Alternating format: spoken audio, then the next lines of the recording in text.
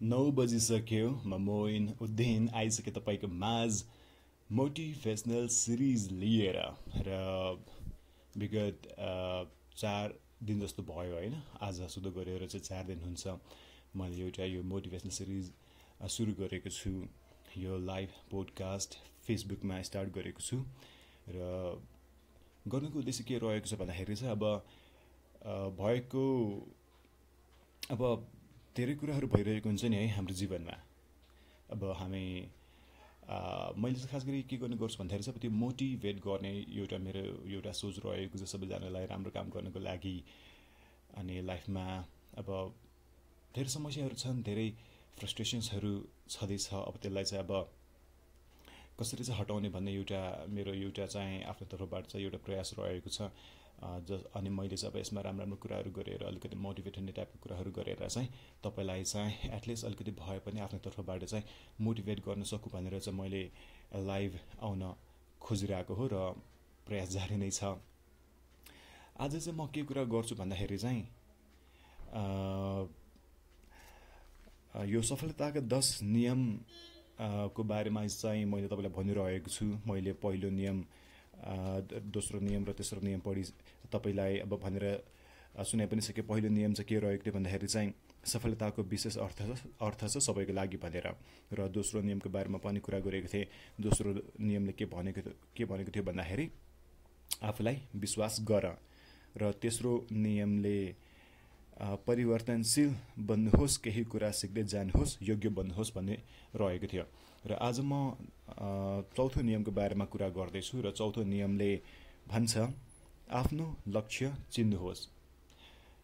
मेरो नाम चाहिँ मोइन उद्दिन र अब तपाईले सुन्दै हुनुहुन्छ भने अब जानकारी पनि गराइदिनुस् कमेन्ट सेक्सनमा लेखेर कि तपाईले सुन्दै हुनुहुन्छ भनेर है। अनि तपाईलाई के कस्तो लागिरहेको छ त्यसको बारेमा पनि तपाईले मलाई फिडब्याक लेखेर पठाउन सक्नुहुन्छ। अनि है अब म चाहिँ स्टार्ट गर्छु। रुल नम्बर 4 ले भन्छ आफ्नो लक्ष्य चिन्नुहोस्। आफ्नो लक्ष्य ठम्याउनुहोस् र लागि पर्नुहोस् लक्ष्य हासिल गर्न। Identify your goals, name it and claim it. आफ्नो लक्ष्य निर्धारण गर्नुहोस्। अघि पनि मैले भने अहिले पनि भनिरहेको छु। तपाई के चाहनुहुन्छ त्यसबारे स्पष्ट हुनुहोस्। गन्तव्यहीन यात्राले तपाईलाई कतै पुर्याउँदैन। A journey to nowhere will take you nowhere.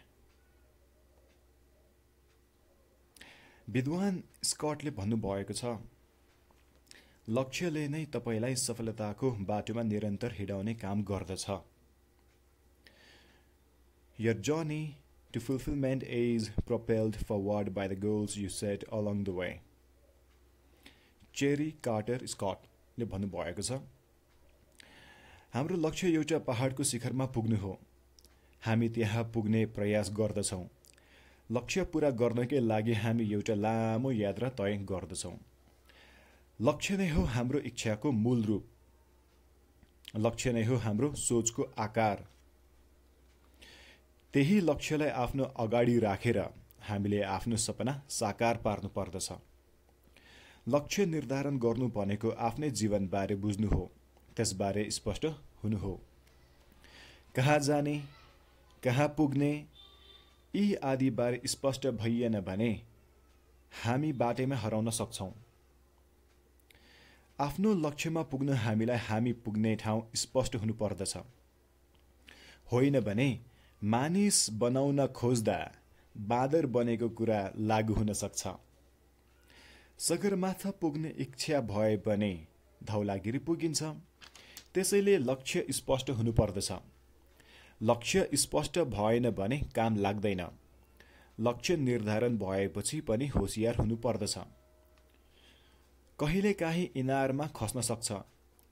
काम गर्न खोज्दा खोज्दै खाडीमा खस्न सक्छ। त्यसैले होशियार हुनु पर्दछ। आफ्नो सोच साकार पार्न सचेत बन्नुपर्छ। बिना लक्ष्य भौतारिनु राम्रो होइन। यसरी भौतारिदा फासमा भासिने डर हुन्छ। खाडलमा नखस्नु हाम्रो बहादुरी हो। बिना लक्ष्य भौतारिँदा जे पनि हुन सक्छ। कुनै बखत भाग्यले साथ दियो भने बिना लक्ष्य पनि सफल होइएला, तर सधैँ त्यस्तो हुँदैन। समयमै होस पुर्याउनु भएन भने भाग्य पनि भाग्न सक्छ। त्यसैले लक्ष्य लिएर अगाडि बढौँ। लक्ष्य नै महत्त्वपूर्ण कुरा हो। कुनै पनि काम सुरु गर्नुभन्दा पहिले हामीले के गर्न खोजेका हौं त्यो कुरा स्पष्ट हुनु पर्दछ। जे गर्नु छ त्यसबारे स्पष्ट हुनु पर्दछ। के गर्ने भन्ने नै थाहा भएन भने कसरी त्यो काम पूरा गर्ने? पहिले त के गर्ने भन्ने कुरामा स्पष्ट हुनु पर्यो, अनि प्रयास चाहिँ त्यही अनुरूप चाहिँ गर्दै जानु पर्यो। कहाँ पुग्ने भन्ने नै स्पष्ट छैन भने कसरी यात्रामा निस्कने? हो कि होइन भन्नुस् त? हो नि है। निशाना स्पष्ट नभई कसरी बाण चलाउने? नक्सा नै नभई कसरी घरको जग राख्ने? यही कुरा पकाउनु भन्दा पहिले के पकाउने हो स्पष्ट हुनु परेन र? त्यसैले लक्ष्य नबनाई काम गर्न मिल्दैन। लक्ष्य नै जीवनको पहिलो खुड्किलो हो। लक्ष्य स्पष्ट भएपछि मात्र हामी सगरमाथातर्फ लाग्दछौँ। हाम्रो लक्ष्य आधार शिविर हो कि चुचुरो नै हो, त्यसबारे स्पष्ट भएपछि मात्र यात्रा प्रारम्भ हुन्छ। यसै सन्दर्भमा फिलिप म्याग्रले भनेका छन्, यदि तपाईँ आफूले के गर्न लागेको भन्ने बारे स्पष्ट बताउन सक्नुहुन्न भने तपाईले त्यो काम पूरा गर्ने सम्भावना नै हुन्न। If you cannot name and with great specificity what is that you want, then you will never be able to step up and claim it. Philip म्याग्रले भन्नुभएको त्यो कोट थियो, मैले तपाईलाई भने। कुनै पनि सपना त्यस बखतसम्म साकार हुन्न जबसम्म त्यसबारे स्पष्ट होइन्न। सोच्दै नसोचेको काम पूरा हुने भन्ने त कुरै आउँदैन। त्यसैले पहिले सोच्नु पर्यो अनि मात्र काममा लाग्नु पर्यो। लेखकको लागि त कुरा दिमागमा आउनु पर्यो। त्यसो हुनासाथ आधा काम सकिएको मानिन्छ। विचार नै लेखनको आधार हो। विचारले बताउँछ लेखकलाई के गर्ने भन्ने बारेमा। आफ्नो दिमागमा कुरा स्पष्ट नभएसम्म लेखकले पुस्तक लेख्न सक्ने त कुरै भएन। हो कि होइन भन्नुस् त? हो नि है। कुनै पनि ठुलो काम पूरा हुन योजना चाहिन्छ। योजना बिना त्यस्तो काम पूरा हुने त कुरै आएन। सफलताको लागि लक्ष्य निर्धारण त हुनै पर्छ। यसकारण हामीले हाम्रो जीवनको लक्ष्य निर्धारण गर्न ढिला गर्नुहुन्न। हाम्रो प्रगतिको लागि सबभन्दा महत्त्वपूर्ण कुरा हो लक्ष्य निर्धारण। केटाकेटीहरूलाई पनि लक्ष्य निर्धारण गर्न प्रोत्साहन दिनुपर्छ। केटाकेटीहरू जो माध्यमिक तहमा पुग्नुभन्दा पहिले लक्ष्य निर्धारण गर्दछन् ती सबैजसो सफल भएका छन्। यो कुरा त अनुसन्धानबाट नै स्पष्ट भएको छ नि। जसलाई ठुलो भएपछि यो बन्छु भन्ने कुरा स्पष्ट हुन्छ, त्यसले समयको सदुपयोग गर्न थाल्छ।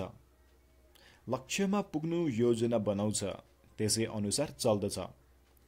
गायक बन्न बच्चैदेखि रियाज गर्नेले बढी सफलता पाएको छ। यसै कारण खेलाडीलाई पनि बच्चैदेखि तालिम दिन उसलाई चाहिँ तालिम दिनु चाहिँ एकदमै आवश्यक छ।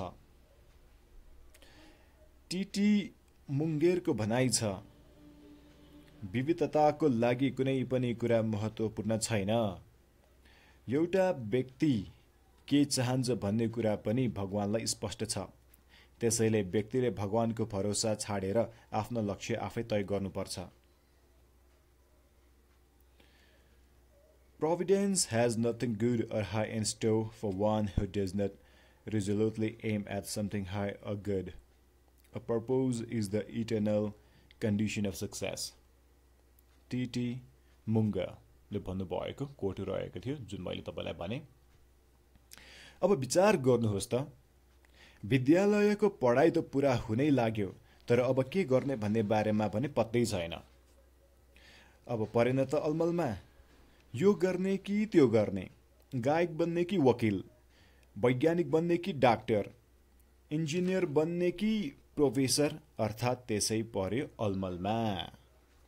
आफ्नो लक्ष्य निर्धारण गर्ने काम आफैले गर्नु पर्यो। भविष्यमा यो गर्ने भन्ने भएन भने त खाल्डोमा परिहाल्यो नि। कुनै क्षेत्रमा लागि पर्नै पर्यो अनि लाग्नु पर्यो काममा, खटिनु पर्यो कर्तव्यमा, अनि पो प्राप्त हुन्छ सफलता। अब अर्कोतर्फ हेरौँ। अर्का थरी विद्यार्थी छन्, उनीहरूलाई थाहा छ भविष्यमा के भन्ने बारेमा, त्यसै अनुसार तयारीमा लाग्छन्। लगनशीलता बढ्छ, तिनीहरूमा आँट बढ्छ अनि लाग्छन् आफ्नो पौरख देखाउन। उनीहरूलाई घाम पानीले छुँदैन, डराउँदैनन् हुरी बतासँग। आफ्नो कर्तव्यमा डट्छन्, सत्य खोज्छन्, साधना रोज्छन्। पसिनाको फल प्राप्त हुनेमा विश्वास गर्दछन्। सच्चा कमाइको लागि परिश्रमको महत्त्व बुझ्छन्। यस्ता खाले विद्यार्थी सफल हुन्छन्। उनीहरूको सफलतालाई कसैले रोक्न सक्दैन। सबै सफल व्यक्तिले आफ्नो लक्ष्य निर्धारण गरेको देखिन्छ। लक्ष्यले नै त दोहोऱ्याउने हो सफलतातर्फ। लक्ष्य नै हो प्रेरणाको स्रोत। लक्ष्य निर्धारण हुनसाथ शक्ति जन्मन्छ, क्षमता बढेर जान्छ। नत्र कसरी पुग्थे लङ्गडाहरू सगरमाथामा, नत्र कसरी पुग्छन् अन्धाहरू विश्वविद्यालयमा। यी सबैलाई आकाश छुवाउने के हो? लक्ष्य नै हो। लक्ष्य सफलताको बाबु हो। त्यसैले विश्वास गर्नुहोस्, लक्ष्य नै सफलताको साँचो हो भन्ने कुरा। लक्ष्य निर्धारण गर्दा केही सोच्नुपर्छ। कानै नसुन्नेले सङ्गीतकार बन्ने सपना देखेर त भएन नि। आँखै नदेख्नेले सिनेमाको निर्देशक बन्छु भनेर त भएन नि। आफ्नो क्षमता बुझ्नुपर्छ हामीले। आफ्नो भित्री मनले के भन्छ, अन्तरात्माको आवाज सुन्नुपर्छ। अरूको दबावमा परेर लक्ष्य निर्धारण गरेर त भएन नि। आफ्नो सोच आफैले बनाउनुपर्छ। आफ्नो क्षमता अनुसार आफ्नो उद्देश्य तय गर्नुपर्छ। लक्ष्य ठिक भएन, लक्ष्य सही भएन भने त मानिस बौलाइहाल्छ नि। उसको सबै सपना भताभुङ्ग हुन्छ। आखिर बिचाराको जीवनै बर्बाद। त्यसैले आफू कहाँ छ, आफ्नो अवस्था के छ, कस्तो सिप हासिल गरेको छ, अथवा केही कुरामा उसको चासो छ, यी सबै कुरा बुझेर मात्र लक्ष्य निर्धारण गर्नुपर्छ। आफू थारोमा गोडा भने भारमा, है एउटा उखान रहेको छ। आफू थारो गोडा भने भारमा भन्ने उखान लागू हुन राम्रो होइन। क्षमता अनुसार सोच्नुपर्छ, आफ्नो योग्यता बुझ्नुपर्छ। हामी सबैले अझ स्पष्ट हुनुपर्ने कुरा के हो भने आफ्नो लक्ष्य स्पष्ट बुझ्नुपर्छ। आफ्नो योजना आफैले तयार गर्नुपर्छ। अरूको नकल गर्नु राम्रो होइन। देखा सिकी गरिजा आरिसे मरिजा भन्ने उखान लागू हुन दिनु राम्रो होइन। अरूले घोडा चढेको देखेर आफू धुरी चढ्न थाल्यो भने त्यस्तो व्यक्ति चिप्लिएर लडेर मर्छ। त्यस्तोले कहिल्यै सुख पाउँदैन। सफलता भनेको तपाईँको क्षमता अनुसार प्राप्त हुने कुरा हो। एउटा डाक्टरलाई घर बनाउनका लागि नक्सा कोर्न लगाएर त भएन नि। त्यस्तो कुरा विचार गर्नुपर्छ। यसबारे राम्ररी सोच्नुपर्छ। आफूले गर्न सक्ने काम के हो? केही काम गर्दा सफल होइन्छ। आफूले गर्न लागेको कुराको बजार कस्तो छ? यी सबै कुरा बुझेर मात्र काम गर्नु पर्दछ। साइकल चलाउन जान्न साथ मोटरसाइकल कुदाउँछु भनी उफ्रेर त भएन नि। हामीले अरूले गरेको देखेको भरमा कुद्नुहुन्न है। म तपाईँलाई एउटा कुरा सोध्न चाहन्छु। अहिले कस्तो सुनिरहनु भएको छ, कस्तो आइरहेको छ होइन?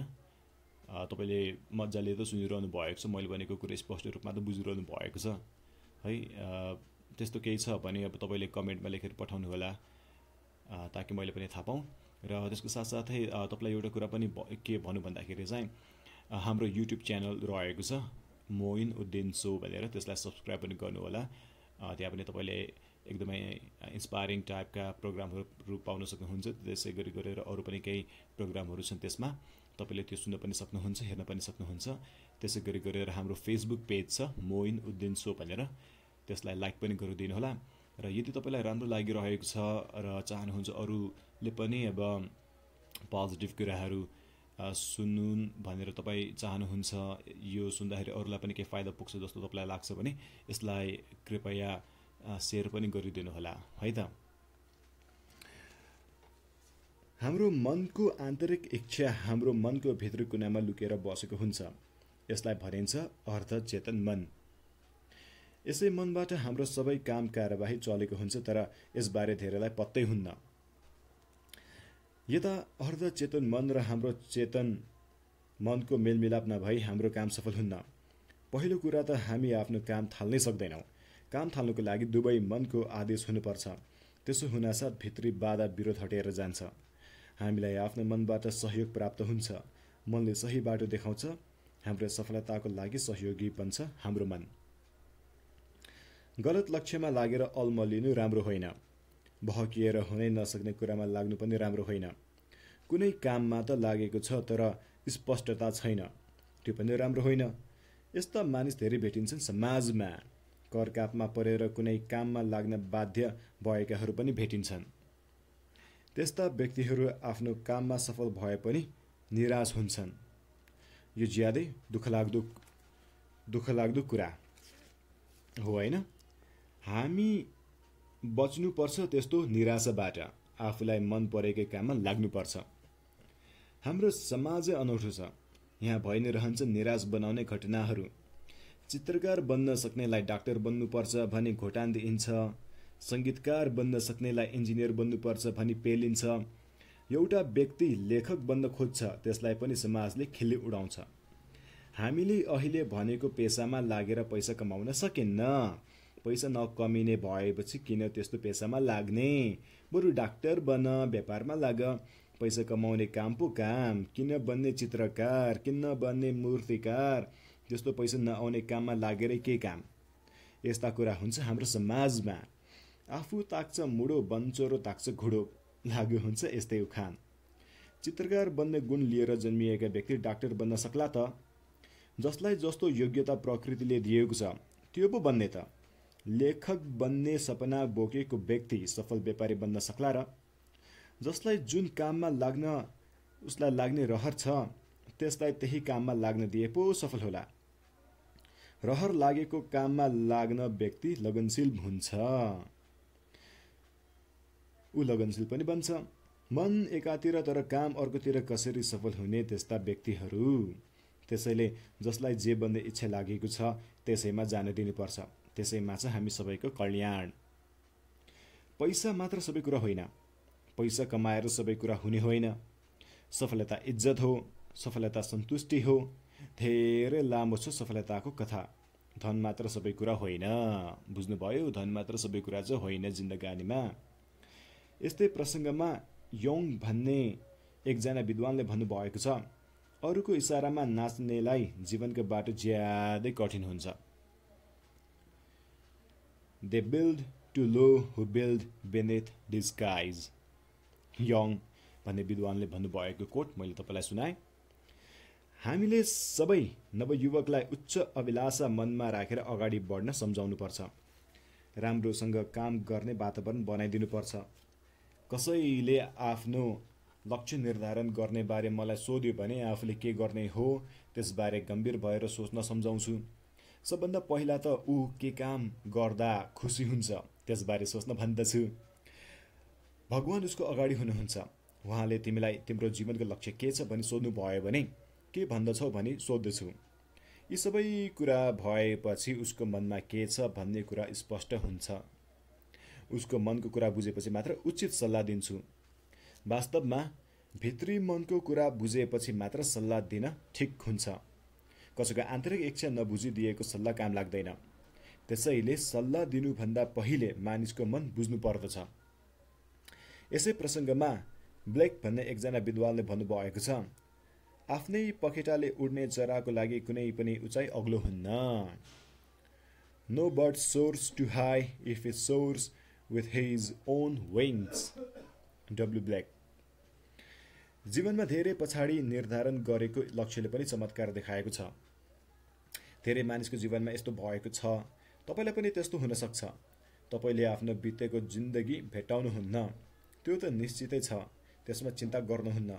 तर केही छैन, ढिला होस् तर राम्रो होस्। यो भनाइलाई पनि बिर्सनुहुन्न।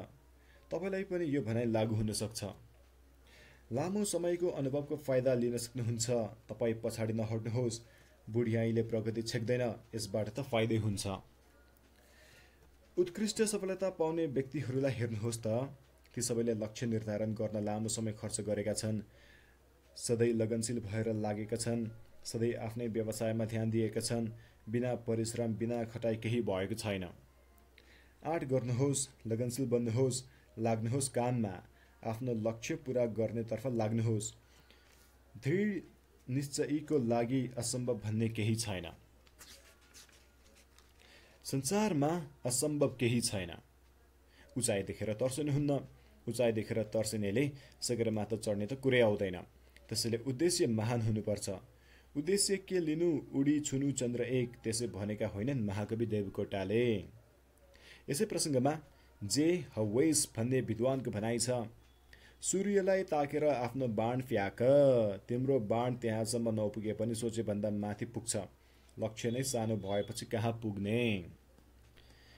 Aim at the sun and you may not reach it, but your arrow will fly much higher than if aimed at an object on the level with yourself. है, लक्ष्य निर्धारण गर्नु मात्र सबै कुरा होइन, हामीले त्यसबारेमा पनि विचार पुर्याउनु पर्छ। लक्ष्य पूरा गर्न योजना बनाउनु पर्छ, त्यसै अनुसार काममा लाग्नुपर्छ। त्यसै आकाशमा फुल फुल्ने त होइन नि, लक्ष्य ठुलो भए त्यसै अनुसार काममा लाग्नुपर्छ। योजनालाई पनि खण्ड खण्डमा विभाजन गर्नुपर्छ। हामी एउटा लामो यात्रामा निस्किनुभन्दा पहिले कहाँ कहाँ बस्ने, कसरी त्यहाँ पुग्ने, के सामान चाहिन्छ आदिबारे योजना बनाउँछौँ।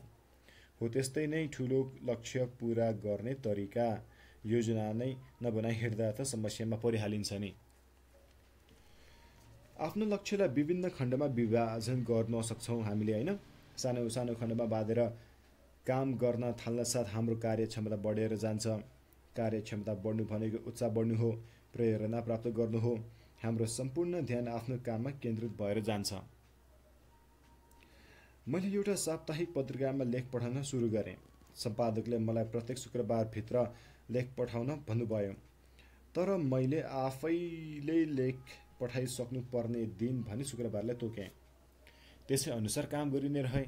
जस्तै व्यस्तता बढे पनि मैले आफ्नो लक्ष्य परिवर्तन गरिनँ। काम पूरा गर्दै गएँ। यसरी समयमा काम पूरा गर्दा दुईटा फाइदा हुन्छ।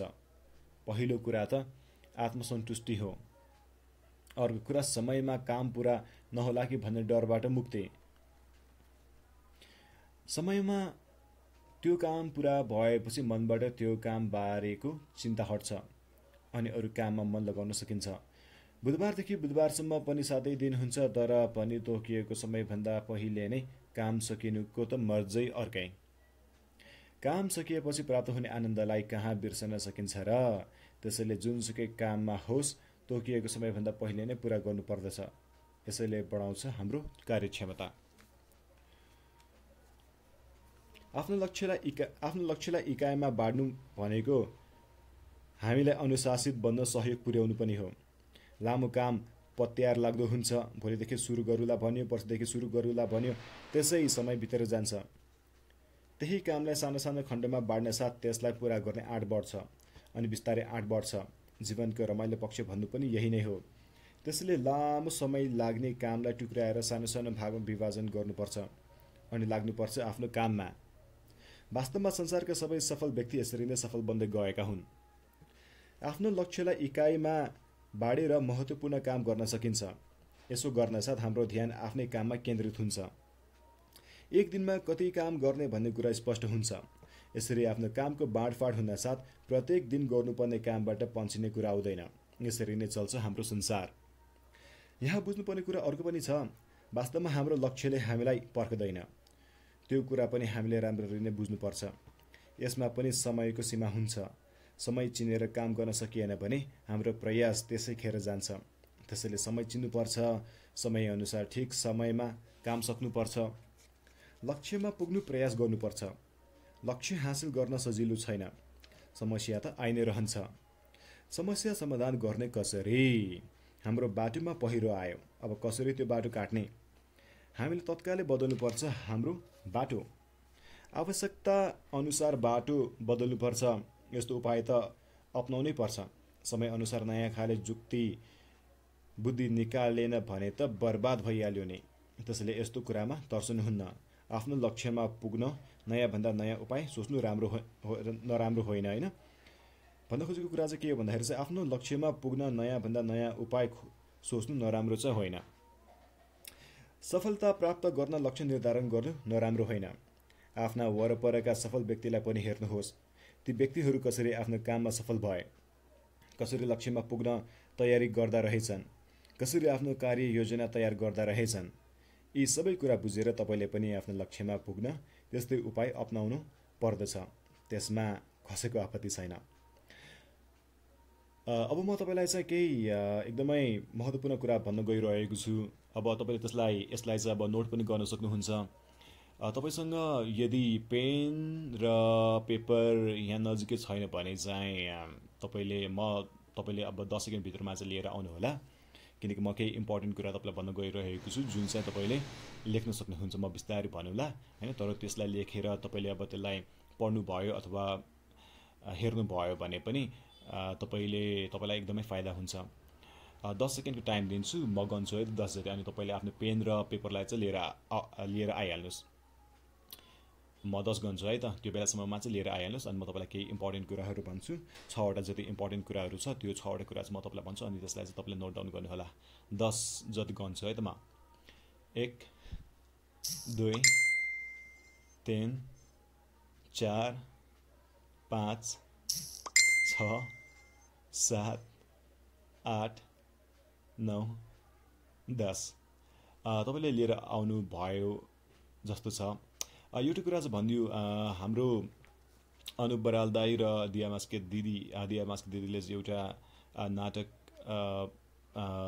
निर्देशन गर्नुभएको छ जुन चाहिँ शिल्पी थिएटरमा लागिरहेको छ। चराहरूको सम्मेलन भन्ने नाटक छ शिल्पी थिएटरमा। त्यो तपाईँले हेर्न जान सक्नुहुन्छ। एकदमै राम्रो बनेको छ भनेर पनि अब मैले सुन्नमा आएको छु। मैले हेरेको छैन, अब म चाँडै जान्छु नै होला, तर तपाईँले पनि जान सक्नुहुन्छ र हेर्न सक्नुहुन्छ। र दिया दिदीले चाहिँ अब पहिलोचोटि उहाँले निर्देशन गर्नुभएको छ। त्यो भएर चाहिँ उहाँको काम एकदमै राम्रो भएको हुनुपर्छ जस्तो मलाई चाहिँ लाग्छ। तपाईँले पनि गएर हेर्दिनु होला है त। ल तपाईँले यो बेलासम्ममा चाहिँ पेन र पेपर चाहिँ लिएर आउनु भयो जस्तो लाग्छ। म तपाईँलाई केही इम्पोर्टेन्ट कुराहरू भन्छु, त्यसलाई चाहिँ नोट डाउन गर्नुहोस् है त। सफलताको 1 नम्बरमा है, म बिस्तारै भन्छु, तपाईँले त्यसलाई नोट गर्नुहोस्। सफलताको लागि लक्ष्य निर्धारण गर्नुपर्दछ है। सुरुमा त के हो भन्दाखेरि चाहिँ अब तपाईँ सक्सेस बन्न चाहनुहुन्छ लाइफमा चाहिँ, अब केही कुरा तपाईँ पाउन चाहनुहुन्छ भने चाहिँ पहिलो इम्पोर्टेन्ट कुरा भनेको अब तपाईँले लक्ष्यलाई चाहिँ निर्धारण गर्नु पर्यो नि हैन त। र दोस्रो कुरा के रहेको छ भन्दाखेरि चाहिँ तपाईँको लक्ष्य तपाईँको भित्री हृदयदेखि नै आएको हुनुपर्दछ।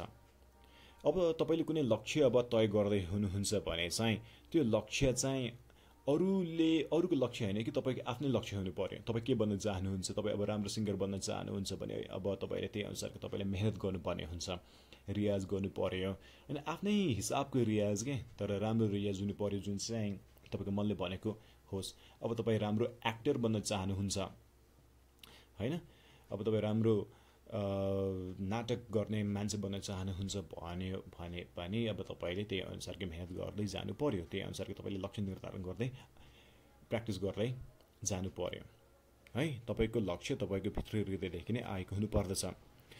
र तेस्रो इम्पोर्टेन्ट एकदमै महत्त्वपूर्ण तपाईँलाई म भन्न गइरहेको छु, लक्ष्य सधैँ उत्कृष्ट हुनुपर्छ। तपाईँको दृष्टि सगरमाथाको चुचुरोमै पुग्ने हुनुपर्छ भनेको कुरा बुझ्नु भयो नि है। तपाईँको लक्ष्य चाहिँ एकदमै उत्कृष्ट हुनु पर्यो है। अब तपाईँले एकदमै ठुलो ड्रिम हेर्ने हो र त्यो सपनालाई साकार पार्नको लागि तपाईँले मेहनत चाहिँ गर्नु पर्यो। नम्बर 4 एकदमै इम्पोर्टेन्ट पोइन्ट रहेको छ, जति चाँडो लक्ष्य निर्धारण गर्यो त्यति नै चाँडो सफलता पाइन्छ। समयको सदुपयोग गर्न र परिश्रम गर्न पनि सजिलो हुन्छ। त्यही भएर चाहिँ तपाईँले जति सक्दो चाँडो तपाईँले आफ्नो लक्ष्य निर्धारण तपाईँले गर्नुभयो त्यति नै चाँडो सफलता पाइन्छ। समयको सदुपयोग गर्न र परिश्रम गर्न पनि सजिलो हुन्छ। नम्बर 5 एकदमै इम्पोर्टेन्ट पोइन्ट, त्यो के हो भन्दाखेरि चाहिँ यसलाई नोट डाउन गर्नुहोस् है, तपाईँलाई काम लाग्न सक्छ। आफ्नो लक्ष्य पुरा गर्न हुने सम्भव प्रयास गर्नुपर्छ, मेहनत गर्नुपर्छ, लगनशील भएर काम गर्नुपर्छ है। अब तपाईँ इन्जिनियर बन्न चाहनुहुन्छ, अथवा तपाईँ आर्टिस्ट बन्न चाहनुहुन्छ, अथवा तपाईँ पेन्टर बन्न चाहनुहुन्छ भन्यो भने पनि अब तपाईँले चाहिँ त्यसको लागि चाहिँ भरपुर चाहिँ आफ्नो तर्फबाट चाहिँ प्रयास गर्नु पर्यो र त्यसको लागि अब मेहनत पनि गर्नु पर्यो र डिसिप्लिन त हुनै पर्यो नि हैन। तपाईँ लगनशील हुनु पर्यो, डिसिप्लिन हुनु पर्यो, अनि त्यही अनुसारले मेहनत गर्दै जानु पर्यो आफ्नो लक्ष्य पाउनको लागि। र अन्तिम तर एकदमै महत्त्वपूर्ण कुरा म तपाईँलाई अब भन्न गइरहेको छु, यसलाई लेख्नुहोला अनि ध्यान दिएर सुन्नुहोस् अनि लेख्नुहोस् है त। आफ्नो लक्ष्यको बाटो निर्धारण गरेपछि त्यहाँ पुग्न सजिलो हुन्छ। बाटो बदल्नु पर्ला तर चिन्ता नगर्नुहोस् है। आफ्नो लक्ष्यको बाटो निर्धारण गरेपछि त्यहाँ पुग्न सजिलो हुन्छ, बाटो बदल्नु पर्ला तर चिन्ता नगर्नुहोस् है। बुझ्नु भयो नि है, यो एकदमै इम्पोर्टेन्ट कुरा रहेको थियो। अब तपाईँले सुरुमा चाहिँ आफ्नो गोल सेट गर्नु पर्यो हैन, र त्यो गोल सेट गरिसकेपछि चाहिँ अब त्यो बाटो चाहिँ अब तपाईँलाई आफै आफ कतै न कतैबाट तपाईँले त्यो वे पाउनुहुन्छ क्या। त्यो वे अब तपाईँले पाइसकेपछि चाहिँ तपाईँलाई एकदमै इजी हुन्छ। अब कहिलेकाहीँ एउटै लक्ष्य प्राप्त गर्नको लागि डिफ्रेन्ट बाटोहरू हुन्छ हैन। त्यो बाटोबाट चाहिँ अब तपाईँले त्यो लक्ष्यसम्म पुग्न सक्नुहुन्छ। त्यही नै बाटो जानुपर्छ भन्ने छैन, त्यसको विकल्पका बाटोहरू हुन्छन्। अब उदाहरणको लागि चाहिँ अब तपाईँ मैती देवी पुग्न चाहनुहुन्छ भन्यो भने पनि अब त मैती देवी जाने त थुप्रै बाटोहरू छ। तपाईँ अब पुतली सडक हुँदै दिल्ली बजार हुँदै मैती देवी आउन सक्नुहुन्छ, अथवा तपाईँ चाबेल हुँदै बानेश्वर हुँदै 32 पुतली हुँदै त्यो सेतो पुल तरेर तपाईँ फेरि मैती देवी चोक पुग्न सक्नुहुन्छ, अथवा तपाईँ ज्ञानेश्वरबाट पनि आउन सक्नुहुन्छ मैती देवी चोक हैन, अथवा घटेकुलोबाट पनि तपाईँ मैती देवी चोक आउन सक्नुहुन्छ। त्यो भएर चाहिँ तपाईँको एउटा लक्ष्य चाहिँ निर्धारण तपाईँले गर्नु पर्यो, र त्यो लक्ष्य निर्धारण गरिसकेपछि चाहिँ अब तपाईँले जुन बाटो अपनाएर पनि त्यो लक्ष्यसम्म चाहिँ तपाईँले पुग्न सक्नुहुन्छ भन्ने कुरा हो। यो चाहिँ एकदमै इम्पोर्टेन्ट कुरा र लास्ट पोइन्ट रहेको थियो जुन मैले तपाईँलाई भने। र आज मैले चाहिँ तपाईँलाई सफलताको 10 नियम मध्येको चाहिँ चौथो नियमको बारेमा चाहिँ आज मैले कुरा गरेको थिएँ। पाँचौँ नियमको बारेमा चाहिँ म तपाईँसँग भोलि कुरा गर्नेछु, र पाँचौँ नियमको अलिकति म तपाईँलाई हिन्ट दिन्छु। भोलि म के कुरा गर्न लागिरहेको छु भन्दाखेरि चाहिँ भोलि चाहिँ म तपाईँलाई चुनौती स्वीकार गर, हामीले चुनौती स्वीकार गर्नुपर्छ भन्ने कुराको बारेमा म तपाईँलाई भन्नेछु। अब अहिलेसम्म तपाईँले सुनेर साथ दिनुभयो होइन, अब तपाईँलाई यो कस्तो लाग्यो मैले भनेको कुराहरू? अब तपाईँलाई ठिक लाग्यो कि लागेन होइन? अब त्यसको फिडब्याक पनि अब तपाईँले लेखेर मलाई पठाउनु भयो भने चाहिँ एकदमै राम्रो पनि हुन्छ। अब मैले पनि थाहा पाउनु होइन तपाईँलाई कस्तो लागिरहेको छ भन्ने कुरा। यदि तपाईँलाई राम्रो लागेको छ भने चाहिँ कृपया यसलाई सेयर पनि गरिदिनु होला, किनकि तपाईँलाई राम्रो लाग्यो भने अरूलाई पनि राम्रो लाग्न सक्छ। र मैले चाहिँ अब त्यही यो सकारात्मक कुराहरू गर्छु, मोटिभेसनका कुराहरू गर्छु। हाम्रो जीवनमा फ्रस्ट्रेसन्सहरू छ, स्याडनेसहरू छ, तर पनि अब हामीलाई थकाइ पनि लाग्छ कहिलेकाहीँ लड्दा होइन, कहिलेकाहीँ थाकिन्छ पनि। र यो थकानलाई चाहिँ अब थाकिसकेपछि अब त्यो रिफ्रेस हुनको लागि चाहिँ अब मैले चाहिँ यो कार्यक्रम गरेको छु, मोटिभेसनल सिरिज चलाइरहेको छु। अब तपाईँलाई राम्रो हुन्छ, तपाईँलाई इनर्जी दिने मेरो तर्फबाट चाहिँ एक प्रकारको कोसिस तपाईँलाई चाहिँ अब कसरी मोटिभेट गर्ने, तपाईँलाई चाहिँ कसरी सकारात्मक कुराहरू भनेर चाहिँ अलिकति भए पनि तपाईँमा चाहिँ ऊर्जा थपिदिने एउटा मेरो प्रयासले चाहिँ मैले यो चाहिँ लाइभ आएको हुँ है। मेरो अब जाने बेला पनि भइसक्यो, किनकि चौथो नियमको बारेमा मैले कुरा गरिसकेँ। तपाईँले अहिलेसम्म सुन्दै हुनुहुन्छ मलाई, मेरो नाम चाहिँ हो मोइन उद्दिन, र मेरो सोको नाम चाहिँ हो मोइन उद्दिन सो।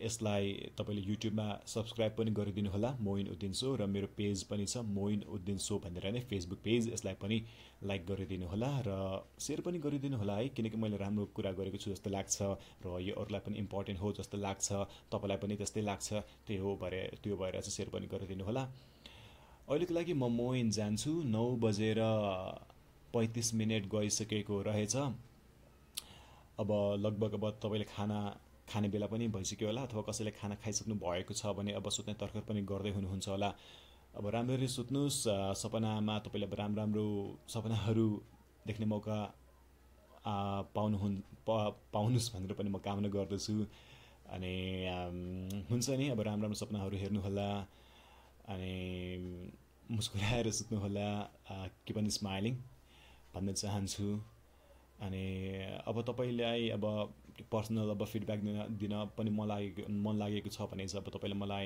इमेलमा पनि लेखेर पठाउन सक्नुहुन्छ moin.writer@gmail.com moin.writer@gmail.com चाहिँ मेरो इमेल आइडी हो त्यसमा पनि तपाईले लेखेर पठाउन सक्नुहुन्छ अब चाहिँ जाने बेला साँच्चै भइ नै सकेको छ म आउने नै छु र तपाईले फिडब्याक पनि दिन सक्नुहुन्छ आफ्नो तर्फबाट हैन अब तपाई अब के सुन्न चाहनुहुन्छ मबाट हैन यो मोटिभेशनल सिरिज चाहिँ मैले 10 दिनसम्मको लागि चाहिँ चलाइरा हो ताकि अनि यो चाहिँ अब यसबाट चाहिँ अब फिडब्याक आइसकेपछि चाहिँ अनि त्यही अनुसारको चाहिँ अब म फेरि पनि लाइभ आउँछु तपाईलाई चाहिँ राम्रो कुराहरू गर्नको लागि भन्ने एउटा मेरो योजना रहेको छ त्यो भएर चाहिँ अब तपाईले अब फिडब्याक दिनुस् आफ्नो तर्फबाट तपाई कस्तो सुन्न चाहनुहुन्छ अथवा कोही गेस्ट तपाईलाई मन लागेको गेस्ट तर उहाँको कुरा चाहिँ तपाईलाई सुन्न मन लागेको के कुरा गरिदिएको भए हुन्थ्यो भने पनि त्यस्तो केही छ भन्यो भने पनि तपाईले मलाई इमेलमा अथवा यहाँ फेसबुक कमेन्टमा अथवा तपाईले मलाई इनबक्समा पनि पठाउन सक्नुहुन्छ